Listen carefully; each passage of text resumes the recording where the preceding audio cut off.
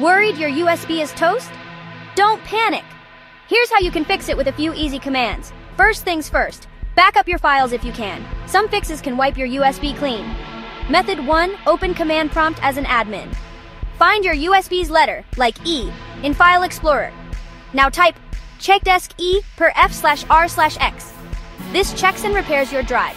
It might take a while, so be patient. If that doesn't work, try formatting with DISKPART. Again, open command prompt as admin, type DISKPART, then list disk. Find your USB by its size, type select disk X, replacing X with your number. Type clean. Warning, this erases everything. Then create partition primary. Format FFs=NTFs quick and assign. Still stuck? Try typing bootrec/fixember to repair the drive's start area. Once done, safely unplug and replug your USB. If it's still not working, the drive might be physically damaged.